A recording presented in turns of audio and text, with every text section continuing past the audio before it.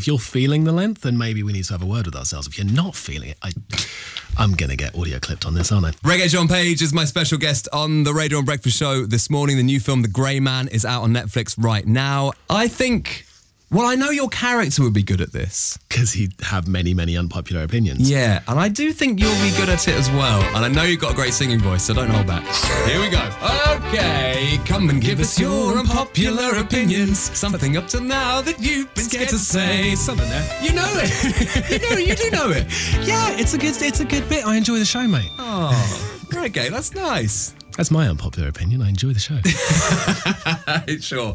William's first. Hello, William. Hello. What's your unpopular opinion? I like following tractors down the road. On foot? No, in the car. Oh, you mean you like being stuck behind tractors? Yeah. Huh. It sounded for a second like you tracked down tractors, a bit like an airplane watcher, just like, oh, there's one. Yeah, that'll be a good ride. Tractor tracker. Tell us why you like this. I like to play like a little game with myself and try and guess what it is before I go past it. Bit of tractor spotting. That's really good. I like that. Regé, you've driven a tractor before? Never, not in my life. Huh. I think you look good on a tractor. William, thank you for your unpopular opinion. Let's go again. Have a good day, William. You too. Cheers. Thank you. Okay. Cheers, William. Oh, come and give us your unpopular opinions. Something up till now that you've been scared to say. Lovely. Our voices work very well together, actually. Yeah, I kind of decided to drop the octave so we blend better. Thank you. Sarah! Watching spots being popped on YouTube is the next best thing. Nah. Sorry. No. Not for me. There's a lot of nope there, but I'm going to go the other way. I think this is a disqualification because that's actually very popular. It's disgusting, but very popular. Do you enjoy it? I don't, but a lot of people do. I think I've got potentially that phobia of potholes, those little holes, holes like holes people, and things. Are you scared of like sponges? Not sponges, but sometimes on tarmac. And I see lots of clusters of holes. Well, I mean, I think holes in tarmac is terrifying in general. No, like little ones. Little clusters of little holes. Oh, he looks genuinely disturbed. I'm quite just listening to this. I've realised I've got a phobia that I didn't know I really had. So, come on then, Sarah, talk us through it. Maybe this is the way to face my fear. So talk us through the ones you really love. I love the sis, the big... pussy ones the most. I find it quite therapeutic. I'll always inspect my husband before I go to bed to see if he's got any spots anywhere, just so I can pop one. But yeah, Dr. Pimple Popper is my favourite, I must admit. Dr. Pimple Popper. Probably like a multi-millionaire as well, Dr. Pimple Popper, I imagine. I think she is, yeah. What kind of ads do you get on your YouTube? Like, what does YouTube think that you want to see after you've been watching Dr. Pimple Popper? So just loads of different ones come up, like blackheads, watch blackheads be popped, this on animals. I'm like, yes, come on. So the only thing I do like is when those nose strips. Yep. I like that. I like seeing what comes off the nose strip. Have you considered that once you've done the nose strip, that your nose is essentially that bit of road you just said that you're scared of? Yeah, true. But the pores are clear. But the pores are clear. Yeah. So it's only dirty tarmac. I just like looking at it and then I shine my phone torch on it so it looks like an upside down, like a little Stonehenge. Do you know what I mean? The little... You live a charmed life, sir. That's my life. Sarah, let's stop this before it gets even more depressing.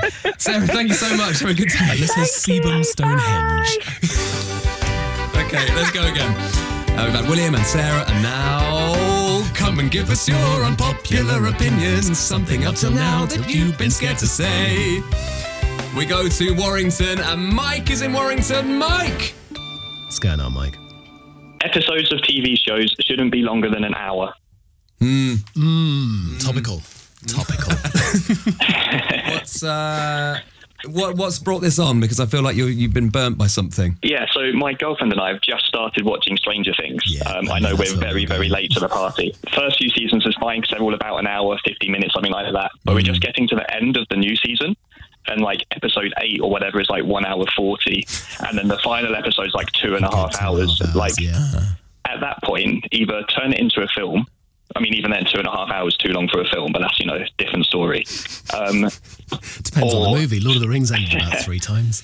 Yeah, true. Then you need to keep, stopping and starting. Or you can just split it down into 3 different episodes or something like that. And then it's a longer series and everybody's happy because instead of an 8-episode series, you've got a 12-episode series. Yeah. What you're talking about here is a breaking of trust. isn't it? With between you and the show, because you sign up for an hour-long an episode, and then suddenly they hit you with a 240. And In that's fairness, they did warn you with Stranger Things. Well, yeah, but it looks like what they're doing is they've started to sort of surreptitiously go, add an extra 5 minutes each time. But like, do you remember the Twits? You know, and Mr. Twit would add a bit of extra length to the walking stick of Mrs. Twit, and she didn't realise that she was getting she thought she was shrinking, but actually it was the thing getting taller. So what you're saying is that this is deliberate torture? It's deliberate torture. That's exactly what I'm saying. Heavy accusation, Mr. James. Let's just bring back another point you raised there, Mike, which is about anything being longer than, and a film being longer than 2 hours 40. But they shouldn't be longer than 2 hours 40. Yeah, I think the perfect film should be no longer than 90 minutes. How long's The Grey Man? I feel like it's longer than 90 minutes. Yeah, but it's not over 2, is it? I don't think so. No, it wouldn't be over 2. It doesn't feel like it's over 2. No, that's crucial. That is crucial. Well, this is the other thing, because I think that's the challenge for filmmakers now, is that it's not how long it is, it's how long it feels like. Yes. Do you know what I mean? Yeah. And so if you're feeling the length, then maybe we need to have a word with ourselves. If you're not feeling it, I'm going to get audio clipped on this, aren't I? Yep, it's a great quote. If you're feeling the length, it's a bad thing. Mike in Warrington, thank you for your unpopular opinion. No problem. Cheers, mate. Let's do a couple more. We'll go to Luke next, but first, Come and give us your unpopular opinions. Something up till now that you've been scared to say. Oh, we're in the baritone range now. I tried to out-deep you, Reggae. I couldn't do it. Luke! Good morning. You're doing a Radio 4 good morning there. This could be quite serious. Luke, what's your unpopular opinion? Good morning. Nobody really loves their job, and we would all stop turning up if we didn't get paid. I think nobody might be difficult. You would? Yes, I would keep turning up to my job. I feel very blessed in that way, actually. Yeah, I was having a conversation the other day about the Euro Millions. If I won the Euro Millions, 190 million, I don't think you'd ever hear from me or see me ever again. You see, I think you'd get bored, though. Nah. I think our jobs would be different if we didn't have to be paid for them. I think that we'd make them a lot more fun, but I think we'd look for stuff to do. What do you do, Luke? Well, I'm an accountant for a large company, which probably does explain my attitude a little bit. So that might explain a couple of things. So you're saying nobody really likes their job. I just don't. I mean, I would actually do the breakfast show for free. Genuinely, I would. Don't say that where they can hear you. Yeah, it's true. That's true. I won't now. But I would have done. Here's the scenario. I'm going to make sure that you have a great life, and you're going to be able to go on holiday when you like. You can eat whatever you want. You can buy whatever house you want up to a certain value. But you can then pick any job to go and do for, say, 5 or 6 hours a day. What would you go and do? Probably something outside. I live in Yorkshire somewhere, like outside in the Yorkshire Dales, preferably. You could always go and do a job outside. I was going to go something. I was like, would you fish? Do you know what I mean? Like if that made the living, and like would you just go out and kind of sit and fish for a while and they paid you enough for that? Potentially. Do you know what I mean? I think the jobs would change. It's more that what we actually want to do. Would you do that? Would you want to go fishing? Would I fish for a living? Absolutely. Would you? Do you like fishing? No, never been, but it looks great. Yeah. If you weren't being a movie star and you got paid for doing a thing, what would you do? Honestly, I'm a house cat, mate. I'd take a nap and I'd do a jigsaw every now and then. Which is probably why I went to fishing, because I feel like I could do those things and fish. Luke, I think you should change your career. In the modern day and age, I figure that you could probably push to do some counting outside. Yeah, fair enough. Get yourself a mobile Wi-Fi hotspot. Do the accounting on the boat. Take it into my garden at least. Exactly. Yeah. Luke in Leeds, thank you so much. Let's do one more. Okay. Am I going to go high or low here? High or low? High or low? I'm going to surprise you. Come and give us your unpopular opinions. Something up till now that you've been scared to say. William, Sarah, Mike, Luke, and finally, Callum. Harry Styles just isn't that good. He was better in One Direction. That is unpopular and dangerous. Are you on the internet, sir? Because you're not going to be for long. Callum in Cardiff, look, just keep an eye out your window for those Harry Styles fans. To be fair, I love that you went hard on this one. You were like, what is unpopular? You're one step down from gunning for BTS, mate. Yeah, dead. What is it about the new Harry Styles that you don't like? I just don't know. I think it's since Watermelon Sugar. That song I'm really not a fan.